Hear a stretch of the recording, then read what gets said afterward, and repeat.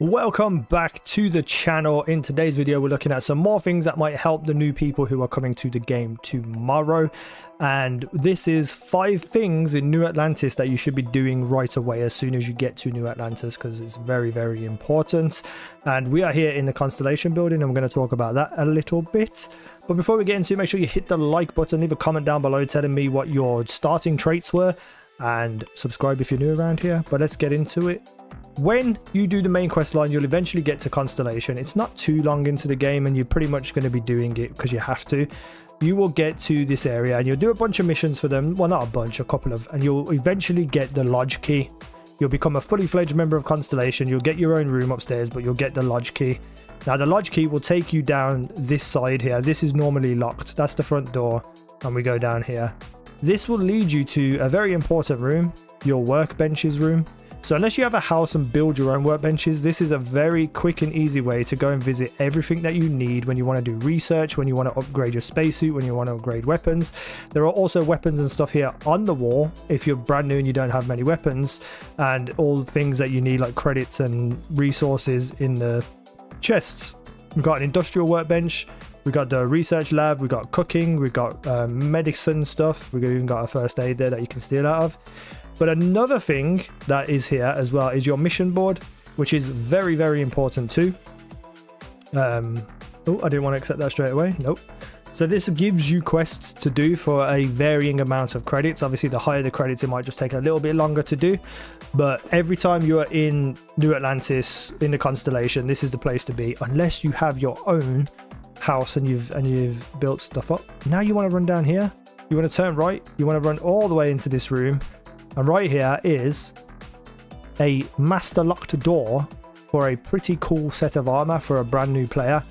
There is a way to actually glitch this by getting close, going into first person and looking through the crack of the door, and then getting access to the mannequin. And then you can open the mannequin and you can take the armor without even having to do the pick lock. It's a really good set of armor. It'll last you for a while until you start getting legendaries and stuff. Next up is fast traveling. Again, I've spoke about this in another video, but for specifically in New Atlantis, you can actually go to any part of New Atlantis you want. You don't have to go on the train to get to a new area. If you want to go to the commercial district, you just hit the commercial district and travel straight to it, which is very useful, because a lot of the times, well, when you first start, you're just going to run around and explore. That's fine. But for a lot of the times, you have to go in and out for quests. You have to go here, there, and everywhere. It's very easy and very quick and very convenient to do it that way. Next up, we have something that you should be doing off the bat. One of the quest lines that you can do. It's kind of out of the way, and if you didn't really know about it, you would only come about it by accident. So you want to run all the way down here, go through the lag that happens on Xbox Series X, and go to Gal Bank. Once you enter in here, there's this guy here called Landry Holyfield, and he will give you bounty hunter quests where people who owe the bank money need to get them their money. And he has about 5 or 6 different bounty hunting missions, which is easy to do, and you get a lot of credits. Like the first one's 2,000, the second one's 3,500, then 5,000, and it just keeps going up and up and up. So they're very easy and quick to do, and you'll get a whole bunch of credits, and it's fun. It's, you know, it's interesting. You know, you get to see other planets straight away and do things like that. So definitely worth looking in.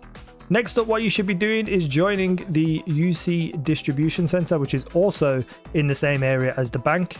You go into this door here and you will actually find this place on the normal story quest, but you'll have to come back later to take up the quests that they offer you. So you talk to the people in here and they will offer you a whole bunch of quests. It could be like up to 2 to 3 hours of quest line, and it's a big part of the major story. It's very interesting. It's a very fun quest line, and what will happen in the end is you will gain citizenship to live in this New Atlantis, which means you could buy your own apartment here. And because it is such a long quest line, you should very much be getting it as soon as possible, because otherwise you are gonna struggle to catch up, I guess. But it's definitely worth it. But also as well, it's the tutorial mission, so you're going to learn the lore of the place. You're going to go in and get a whole bunch of credits and armors and weapons and rewards and loots, things that you're going to need in the game in general. So it's definitely a place you want to invest some time into. Next up, the commercial district has a whole bunch of shops, and there are some shops scattered around that are really going to help you. There's clothing shops which has bonuses and buffs to things like persuasion or health or O2, and they cost a little bit of credits, but they're well worth having just to buff you up a little bit at the start of the game.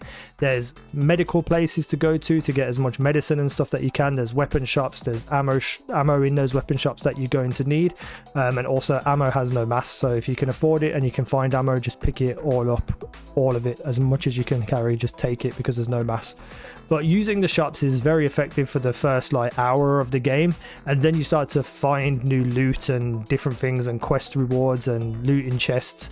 But if you want to get like a little bit of power, a head start, use these shops to be able to buff yourself up quite a bit. Now I said 5 things, but there's a little sneaky bonus 6. Now in most towns you get kind of like side quests forced upon you, and they're called activities, which is down here. You can open them up and you can go through and see all of these things that you can do within varying cities, but when you're in New Atlantis, it'll be only New Atlantis activities.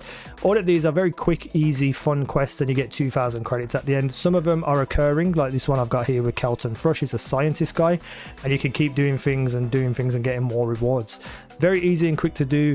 Helps kind of like expand the immersion within New Atlantis. So it's definitely worth just picking up a few of them and doing them. And that's about it. You know, 5 things that in New Atlantis you should be doing from the very start of the game. And for all you new people who come tomorrow, I hope this helps. If it did, hit the like button, subscribe, leave a comment, all that fun stuff. Thank you for watching. I've been Easy Now. You guys have been awesome.